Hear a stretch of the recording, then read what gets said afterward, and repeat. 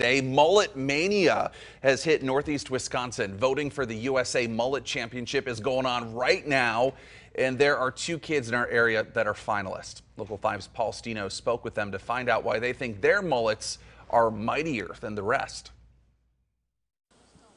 Beautiful from every angle. Axel's magnificent mullet, showing off the fantastic flow with what he calls the mullet shake. With a name like Axel, I feel like it's kind of the perfect haircut for him. Axel's mom, Jessica, said her son began growing his mullet 2 years ago, encouraged by his uncle. My uncle promised me and I ride the Camaro. Well, I didn't want to pay for my own.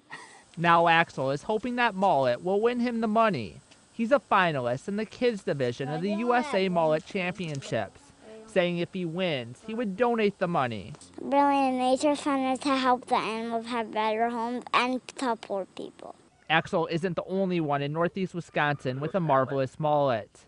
Max Wybreck is from Lawrence and will compete in the teen category of the contest. His parents tell us that Max has had the mullet for about 2 years, and that when he first asked for a mullet, they had told him no, but then secretly scheduled his hairstylist to give him a mullet. With voting ending on Friday, contestants are making their final pitches.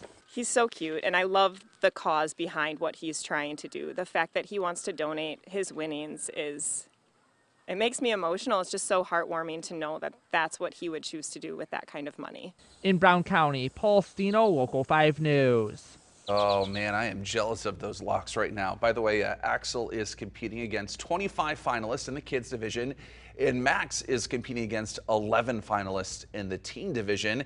And you still have a chance to vote for our local contestants. Voting is open for both the kids and teen divisions until tomorrow.